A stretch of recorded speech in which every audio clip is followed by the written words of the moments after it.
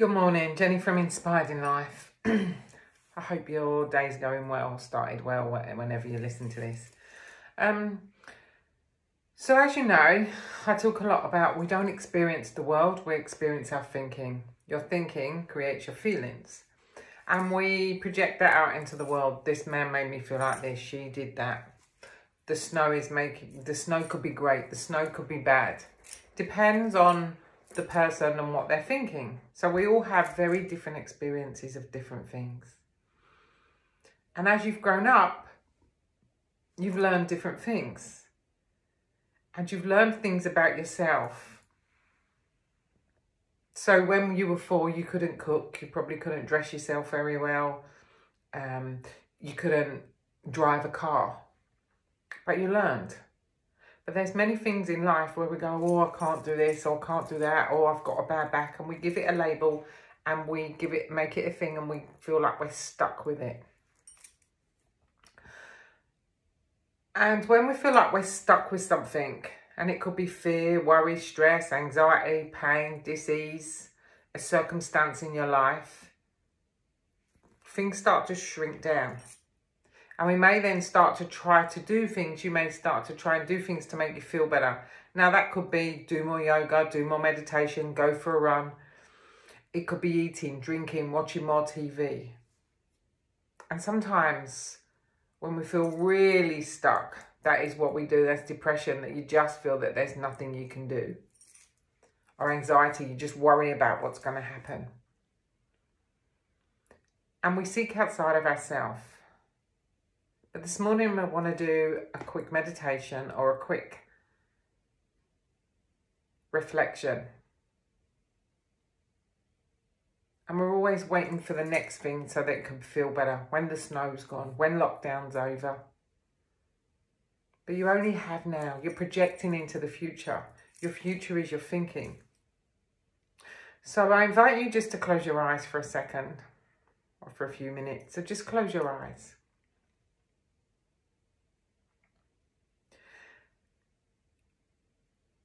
And sometimes the thought of doing meditation can be a distraction, because meditation isn't something that we need to do. You were built to live in a state of meditation. And meditation, just listen. You don't know what it is that I'm going to say next. So just listen. And as you really listen, like really listen to me,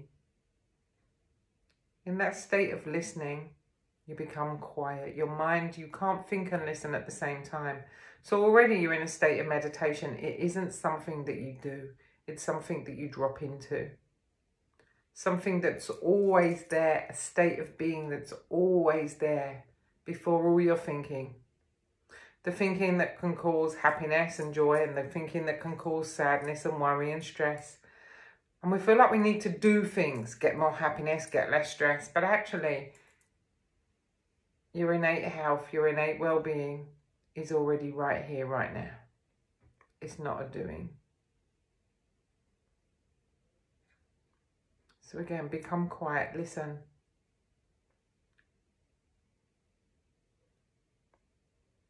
And there will be noise. Most people think that meditation is quietening the mind. But it's in the not thinking you learn to hear. And in the quiet of your mind, you hear the whispers of your soul. It's like having your own inner sat-nav guiding you each step of the way along the right thing to say, the right place to do, the right thing to eat. But there's so much conditioning normally over the top of that. I should do this and need to do that, and I've got to diet, and just become more quiet. And as you become more quiet, not only can you hear, you can start to feel. So beyond all the worrying emotions, there's a state of calm, a state of peace. It is a state of love, not my romantic love, just a state of love.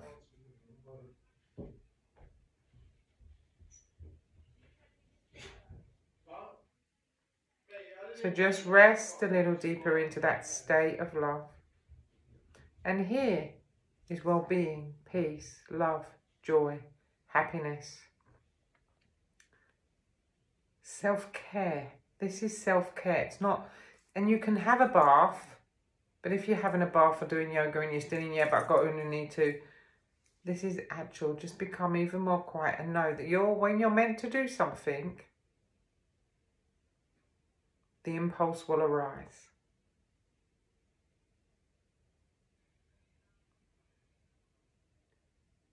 And I invite you just to stay in this state for as long as you can. And imagine you're in the most comfy chair and you're just going to stay there until it arises, not from your mind. It's a deeper impulse, a deeper whisper. It's like if you needed a wee, it'd be, I need a wee. It's not, oh, I need to, I've got to. And that part of your mind will squeal. Thinking about all the things you should be doing that you need to do that everyone else is doing that you haven't got. But just let it float by like the clouds float past the sky. As you just drift a little deeper. And here is your well-being, your calm, your peace.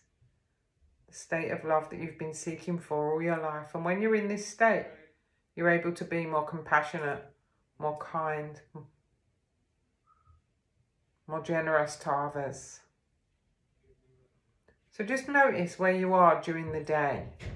That if you start to feel angry, resentful, know that you've gone back into your thinking, you've come out of this state. But any time those people or that thing doesn't need to change, you can drop back in.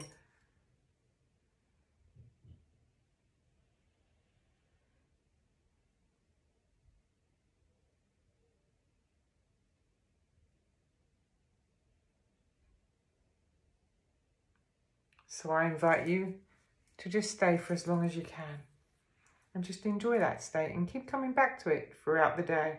It's like you keep cutting the chain of your thinking and soon the thinking becomes more quiet and your feelings begin to stabilize in this new state of peace and ease. Remember, I'm starting up my new Facebook group. It's a private group, Inspired to Thrive. If you want information for that, please, you can email me, text me, message me. And also, I have a newsletter for all the different things that I run. I do meditation evenings, relaxation evenings, yoga classes. If you're interested, you can either ring me or, again, give me your email address and I'll send you out. I do a weekly mailing newsletter. If you're interested, let me know. Here's to an inspired in life. Namaste. Enjoy your day.